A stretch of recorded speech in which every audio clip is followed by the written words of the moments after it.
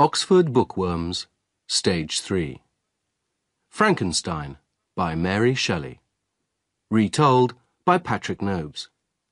Read by Mark Straker. Published and copyright Oxford University Press, 1997. Chapter 1. Captain, something is moving on the ice. Look over there. The sailor stood at the top of the mast, high above the captain. His hand pointed away from the ship, across the miles of ice that covered the sea. The captain looked to the north, where the sailor was pointing. He saw something coming fast towards the ship across the ice. He put his telescope to his eye, and through it he could see the shapes of 10 dogs pulling a sledge over the ice. He could also see the driver of the sledge, a huge figure, much bigger than a man. The sledge came nearer and nearer to the sea. Soon it was only a quarter of a mile from the ship. No one needed a telescope now to see the huge figure of the driver. Suddenly, the sledge went behind a mountain of ice and disappeared. At that moment, another sledge appeared. It too was moving fast and was clearly chasing the first sledge. This driver was a smaller figure, more like an ordinary man. Faster and faster the dogs ran. Then the second sledge also disappeared behind the mountain of ice. 2 hours passed.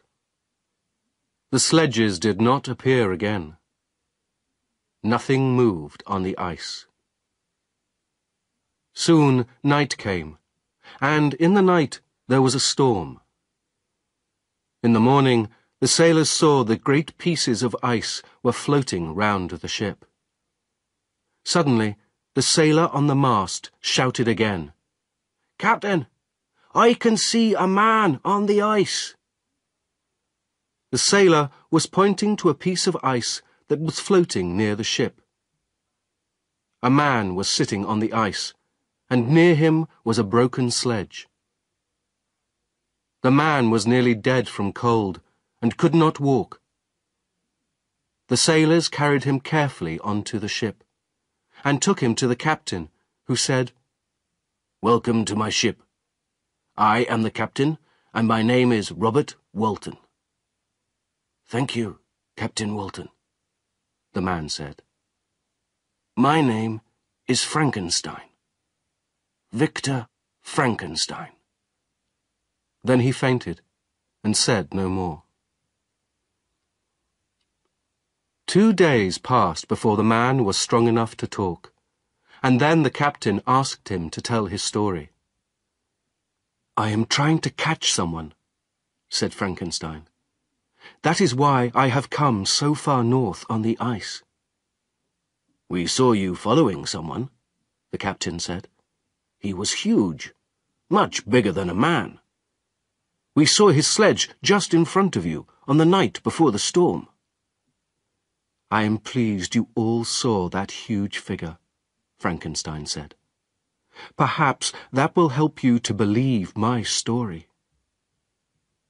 During the days, while the captain worked on the ship, Frankenstein wrote down his story, and each evening he read what he had written to the captain. Here is Victor Frankenstein's story. Chapter 2. Victor Frankenstein's story begins.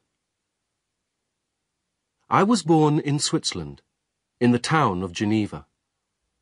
My parents loved each other very much, and I learned from the example of their love. I learned that to love and to be patient are the most important things in the world. My mother hoped to have a daughter after I was born, but for 5 years I was the only child. And then my mother found a sister for me. She was helping a family in which there were 5 children. They were very poor, and the children were thin and hungry. One of the children was a little girl, with golden hair and blue eyes. Her name was Elizabeth. My mother took the little girl into our family, and Elizabeth became the daughter that my mother had always wanted. As I grew older, my love for Elizabeth became stronger all the time. Later, my mother had 2 other sons, Ernest and William. A young woman called Justine came to live in the house to help my mother with the children. We loved her as much as she loved us. The years passed happily, and we had everything that we needed. At school, I met another very fine person. His name was Henry Clerval, and he was very clever. My family also liked him very much, so he was a welcome visitor to our house. I studied very hard at school. I wanted to know the secrets of life, and, most of all, I wanted to know how to make living things. I read all the books that I could find. One day, something happened that added a new idea to the ideas that I already had. I was 15 at the time, and we were on holiday in the mountains. There was a wild storm, and with it came the most frightening thunder and lightning that I have ever seen in my life. About 20 meters in front of our house was a great tree. Suddenly, a huge fork of lightning hit the tree. After a few seconds, there was nothing left of it except a black piece of wood 2 meters high. The lightning had destroyed it. I saw how strong electricity was. I began to read all the books that I could find about electricity and its terrible power. Chapter 3. For 17 years, my life was very happy. Then, the first sad thing happened. My mother became very ill, and soon she knew that she was dying. Just before she died, she asked Elizabeth and me to go to her room.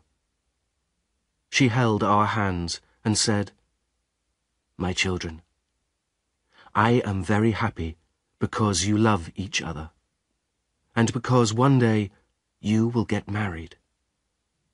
Everyone in the family loves you, Elizabeth. Will you take my place in the family, my dear? I can die happy if you will look after them when I have gone." My mother died, and we were very sad, because we loved her dearly. Elizabeth was brave and helped us. Her sweet smile gave us some happiness in the unhappy days after my mother's death. The time came for me to go to university.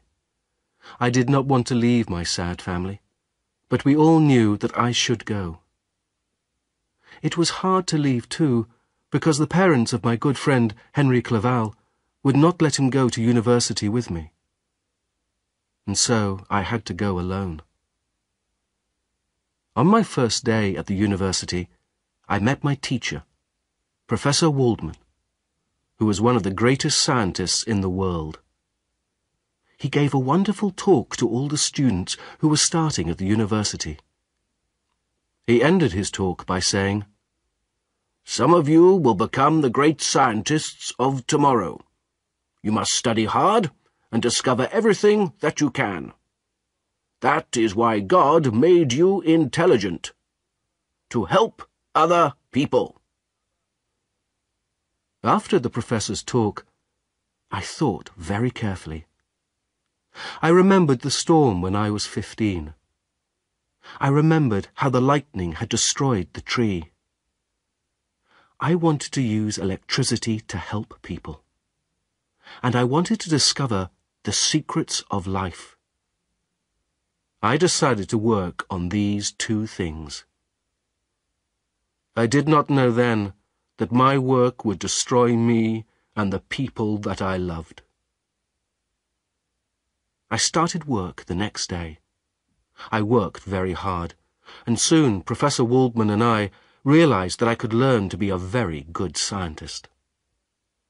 The professor helped me very much, and other important scientists who were his friends helped me too. I was interested in my work, and I did not take one day's holiday during the next 2 years. I did not go home, and my letters to my family were very short. After 2 years, I had discovered many things, and I built a scientific machine that was better than anything in the university. My machine would help me answer the most important question of all. How does life begin? Is it possible to put life into dead things? To answer these questions about life, I had to learn first about death. I had to watch bodies from the moment when they died and the warm life left them. In the hospital and in the university, I watched the dying and the dead. Day after day, month after month, I followed death. It was a dark and terrible time. Then one day, the answer came to me. Suddenly, I was sure that I knew the secret of life. I knew that I could put life into a body that was not alive. I worked harder and harder now. I slept for only a short time each night, and I did not eat much food. I wrote to my family less often, but they loved me and did not stop writing to me. They said they understood how busy I was. They did not want me to stop work to write or to see them. They would wait until I had more time. They hoped to see me very soon. The professors realized that I was doing very important work, and so they gave me my own laboratory.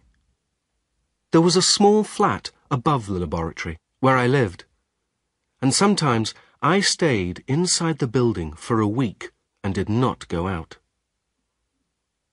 Above the laboratory, I built a very tall mast. It was 150 meters high, and higher than the tallest building in the city. The mast could catch lightning and could send the electricity down to my machine in the laboratory. I had never forgotten the lightning that had destroyed the tree. There had been so much power in the electricity of that lightning. I believed I could use that electricity to give life to things that were dead. I will say no more than that. The secret of my machine must die with me. I was a very clever scientist, but I did not realize then what a terrible mistake I was making. Chapter 4. In my laboratory, I made a body. I bought or stole all the pieces of human body that I needed, and slowly and carefully I put them all together. I did not let anybody enter my laboratory or my flat while I was doing this awful work. I was afraid to tell anybody my terrible secret. I had wanted to make a beautiful man, but the face of the creature was horrible. Its skin was thin and yellow, and its eyes were as yellow as its skin. Its long black hair and white teeth were almost beautiful, but the rest of the face was very ugly. Its legs and arms were the right shape, but they were huge. I had to use big pieces because it was too difficult to join small pieces together. My creature was 2.5 meters tall. For a year, I had worked to make this creature, but now it looked terrible and frightening. I almost decided to destroy it, but I could not. I had to know if I could put life into it. I joined the body to the wires from my machine. More wires joined the machine to the mast. I was sure that my machine could use electricity from lightning to give life to the body. I watched and waited. 2 days later, I saw dark clouds in the sky, and I knew that a storm was coming. At about 1 o'clock in the morning, the lightning came. My mast began to do its work immediately, and the electricity from the lightning travelled down the mast to my machine. Would the machine work? At first, nothing happened. But after a few minutes, I saw the creature's body begin to move. Slowly, terribly, the body came alive. Its arms and legs began to move, and slowly it sat up. The dead body had been an ugly thing, but alive it was much more horrible. Suddenly, I wanted to escape from it. I ran out of the laboratory and locked the door. I was filled with fear at what I had done. For hours, I walked up and down in my flat. At last, I lay down on my bed and fell asleep. But my sleep was full of terrible dreams, and I woke up suddenly. The horrible thing that I had created was standing by my bed. Its yellow eyes were looking at me. Its mouth opened, and it made strange sounds at me. On its yellow face, there was an awful smile. One of its huge hands reached towards me. Before it could touch me, I jumped off the bed and ran downstairs into the garden. I stayed there all night, but I could not think clearly. I was afraid. And when morning came, I went out into the town and began to walk about. I did not notice where I was walking, but soon I came to the station. A train from Geneva had just arrived, and the passengers were leaving the station. One of them ran towards me when he saw me. It was my dear friend, Henry Clerval. He was very pleased to see me. He took my hand and shook it warmly. "My dear Victor," he said, "what a lucky chance that you are here at the station. Your father and Elizabeth and the others are very worried about you, because you have not visited them for a long time. They asked me to make sure that you are well. And I have very good news. My father has agreed to let me study at the university, so we shall be able to spend a lot of time together." I was very happy to hear this news, and, for a moment, I forgot my fears. I took Henry back to my flat and asked him to wait outside while I went in to look. I was afraid that the creature was still there, but it had disappeared. At that time, I did not think of other people and what the creature could do to them. I took Henry into the flat and cooked a meal for us. But Henry noticed how thin I was, and that I was laughing too much and could not sit still. Suddenly he said, "My dear Victor, what is the matter with you? Are you ill? Has something awful happened?" "Don't ask me that," I cried. I put my hands over my eyes. I thought I could see the horrible creature there in front of me. I pointed wildly across the room and shouted, "He can tell you! Save me! Save me!" I tried to fight the creature, but there was nothing there. Then I fainted and fell to the floor. Poor Henry. I do not know what he thought. He called a doctor, and they put me to bed. I was very ill for 2 months, and Henry stayed and looked after me. His loving care saved me from death. I wanted to go home and see my family as soon as possible. When I was well enough, I packed my clothes and books. All my luggage was ready, and I was feeling very happy when the postman arrived with some letters. One of the letters ended my short time of happiness. Chapter 5. The letter was from my father in Geneva, and this is what he wrote. My dear Victor, I want you to know before you arrive home that an awful thing has happened.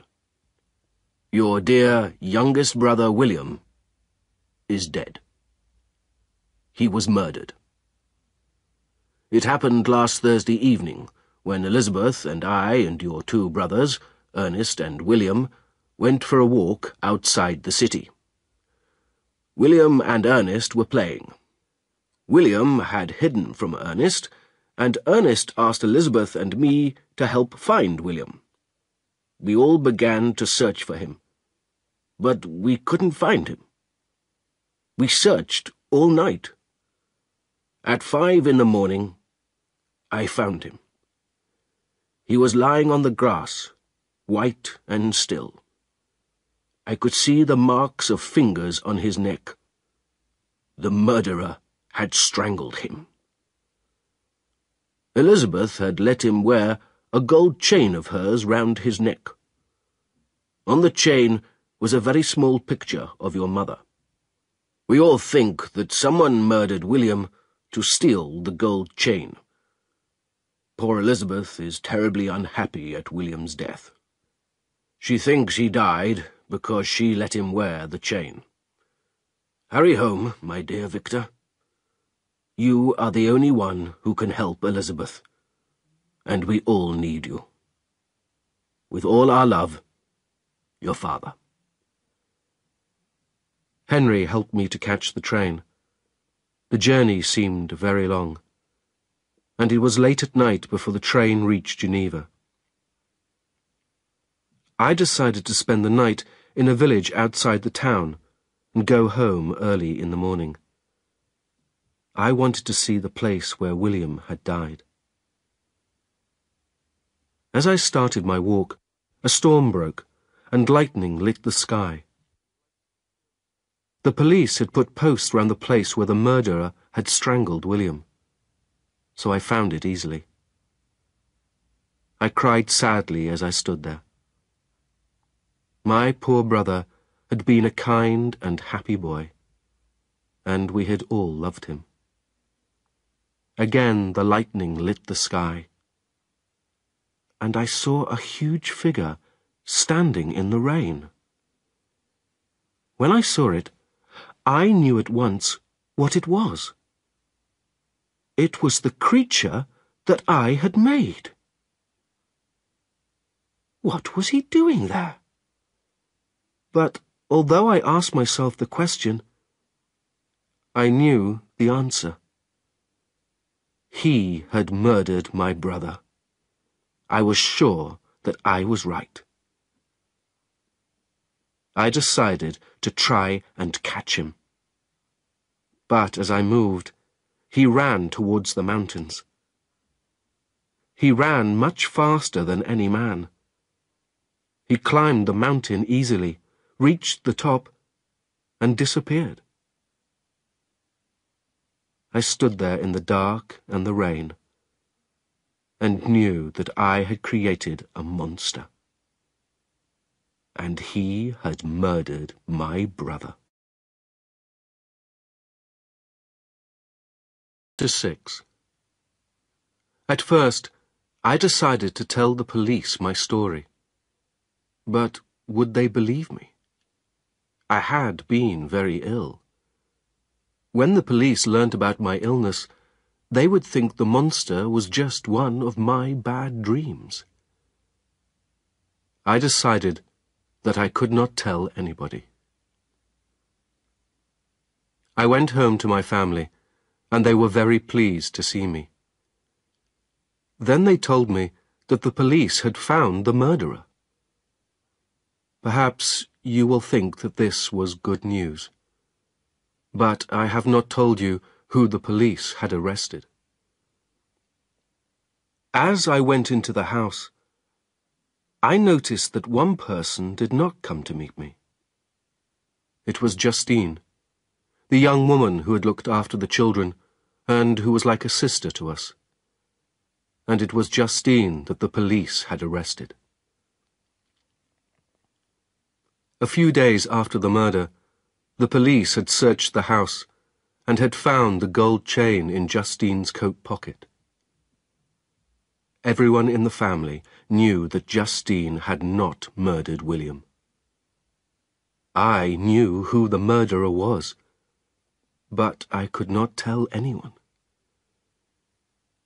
We were sure that Justine would be free after the trial, because nobody could believe that she was a murderer. But we were wrong. The trial did not go well for Justine. There were a number of strange facts that were difficult to explain, and the judge decided that she was the murderer. The punishment for murder was death. We argued and cried. We said she could not murder anyone. But nothing could change the judge's order.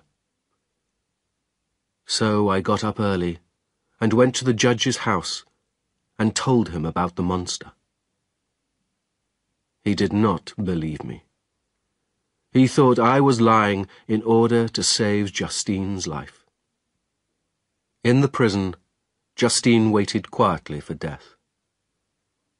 We spent many hours with her, and she spoke calmly and kindly to us. She was happy because we believed that she had not killed William. And she was almost looking forward to death, because then she would be with William and our dear mother, in a place of peace. Her love and gentleness added to my great unhappiness. I knew she was going to die because of me. I knew my brother had died because of me. I had brought nothing but sadness and misery to my family. I took a boat and went out on Lake Geneva. Why didn't I end my life then? Two things stopped me.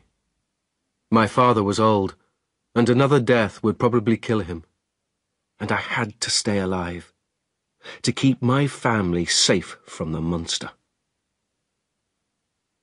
Fear for my family and hate for my monster were with me day and night. I became ill again, and Elizabeth's love could not help me. I needed to escape for a while, to leave my unhappiness behind me.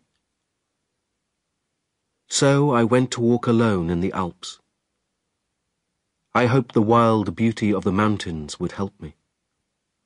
Slowly, I became calmer among the beautiful mountains.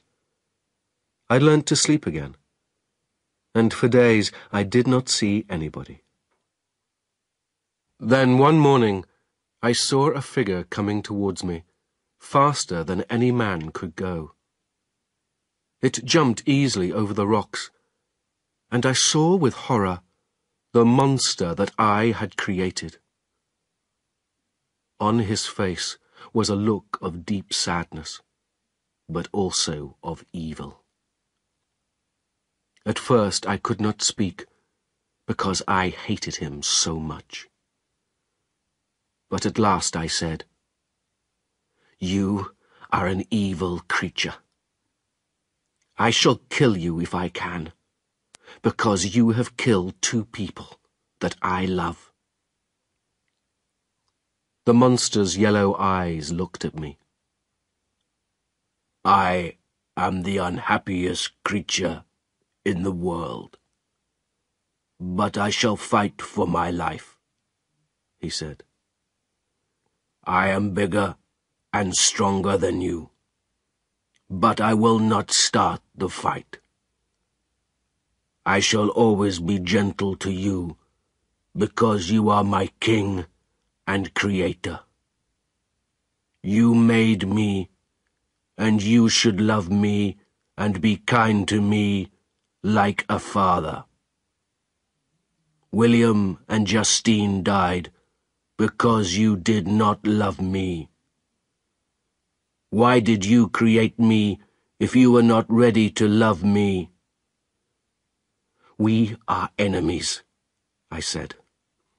"Leave me now, or let us fight until one of us is dead." "You are a murderer. How can I be kind to you?" "You say I am a murderer," the monster said. "But you want to kill your own creature. Isn't that wrong, too? I ask you to do one thing for me. Listen. Come with me to a warmer place and listen to my story. Then you can decide." I thought carefully about what he had said. It was true that I had given him life, but I had not given him love. I decided to go with him and listen to his story. He took me to a mountain hut where he lit a fire. We sat down by the fire, and he began to tell me his story. Chapter 7. The Monster's Story. After I left the laboratory, I escaped into the country outside the town. I soon felt hungry and thirsty, and my first food was fruit, which I found on some trees near a river. I drank from the river, and then lay down and went to sleep. At first, my eyes and ears did not work very well, but after a while I began to see and hear clearly. One day, snow began to fall. Of course, I had never walked in snow before, and I found that it made my feet very cold. I realized that I needed food and a place to get warm. Soon, I saw a small hut where an old man was cooking his breakfast over a fire. When the old man saw me, he shouted loudly and ran away as fast as he could. I did not understand what the man was doing, but I wanted to be near the fire. So I sat down in the warm and ate the man's breakfast. Then I walked across empty fields for some hours, until I reached a village. I went into one of the houses, but there were children inside. They began to scream when they saw me, and their mother fainted. The whole village came to see what was the trouble. Some of the people ran away when they saw me, but the others shouted and threw stones at me. They wanted to kill me. I was badly hurt, but I escaped and ran into the open country. Later, I found an empty hut, which was built against the wall of a small house. I was afraid to go into the house after what had happened in the village, so I hid in the hut. There I was safe, and could escape from the cold and hide from people who wished to hurt me. And then I found that there was a small hole in the wall between the hut and the house. Through this hole I could see into the room next to the hut. 3 people lived in the house: a beautiful girl, an old man, and a young man. Day after day, I watched the 3 people. I saw how kind they were to each other. I wanted so much to go into the house and be with them, but I knew I must stay in the hut. I could not forget how the village people had hurt me when I tried to go into the house there. Each night, after the people in the house had gone to bed, I stole some of their food for myself. But soon I realized that the old man was blind. And I realized, too, that often the 3 of them did not have enough to eat. I saw the 2 young people put extra food on the blind man's plate, although they were hungry themselves. When I saw that, I stopped stealing their food. Their life was already hard enough. So I went back to the wild fruit in the woods. I tried to help them in other ways, too. During the night I cut firewood for them, and added it secretly to the wood which the young man had cut during the day. I was very happy to see how much this pleased the young man. After a while, I began to understand some of the noises that the people made to each other. The first words that I understood were words like fire and bread. I also learnt that the 3 people called each other by names. The girl was Agatha, the young man was Felix, and the old man was called Father. I tried to make the noises that they made, and slowly I began to speak. The 2 young people were very beautiful. One day I saw my own face in the water of the river. It was a terrible face. I understood why people were frightened, why they shouted and threw stones. I knew then that I could not let these beautiful people see me. They would be frightened by my horrible face and body. Summer was coming, and I continued to watch and learn. I also continued to help the 2 people and their father, and did many jobs for them in the night. They were always surprised in the morning when they saw what I had done. I heard them talk about the good creature who did these wonderful things. But the family were often sad, and I wished I could make them happy. I looked forward to the time when I could speak well enough to talk to them. And I was happy because I was sure I would soon have 3 good friends. Chapter 8. One day in summer, a lady on horseback rode up to the house and knocked on the door. She had dark hair and was very beautiful. The family were all very pleased to see her. I soon learnt that her name was Sophie. She could not speak the family's language, and each evening Felix taught her some words. This was a very great help to me, because I was able to learn the meaning of many words that I had not been able to understand before. Felix taught Sophie from books about what had happened in the world in the past. So I learnt about the Greeks and Romans, and about Christ, and about the first white men in America, and the sad story of the Indians.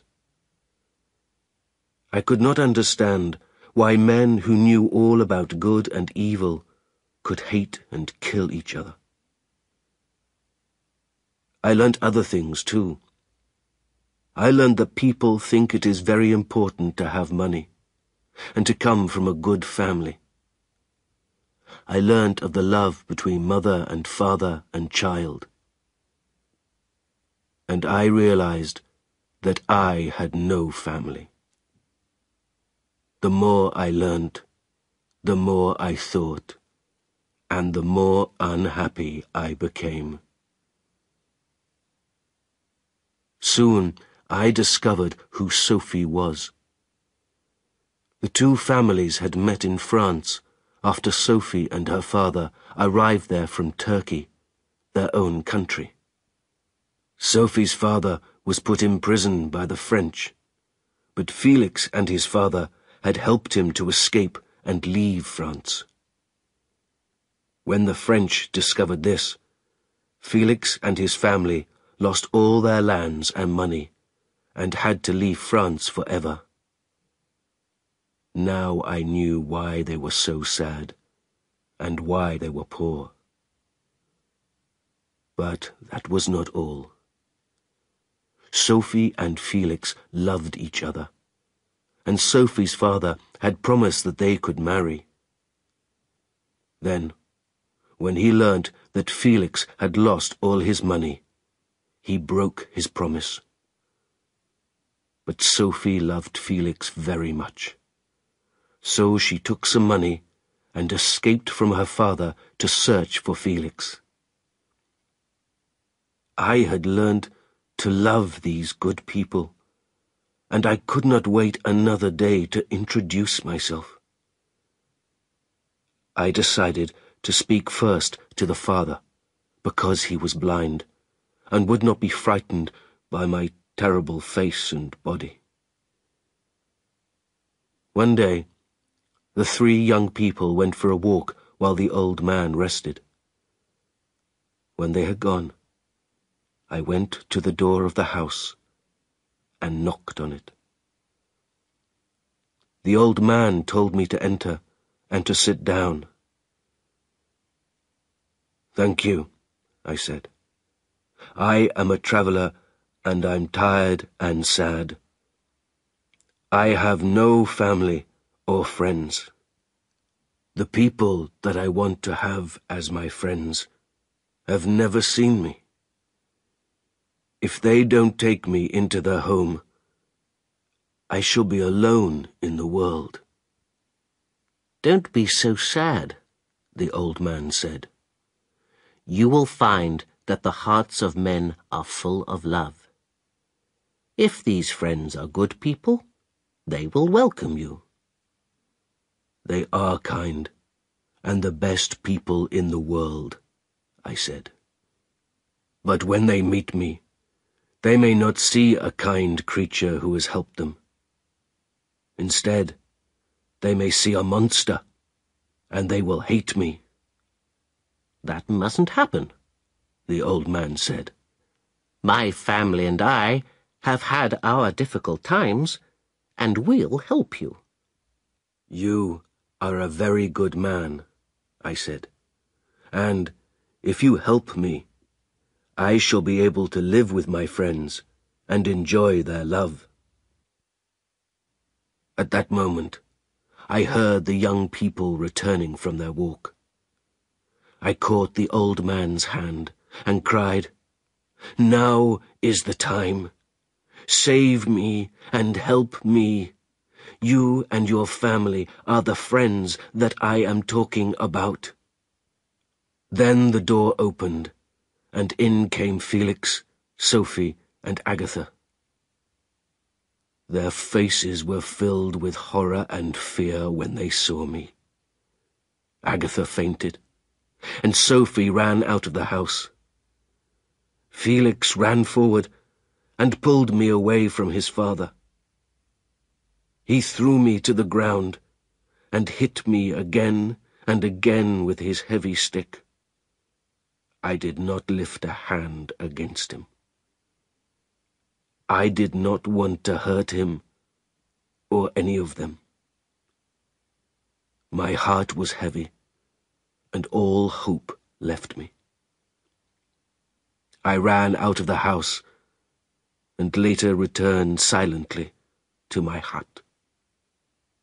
Nobody saw me.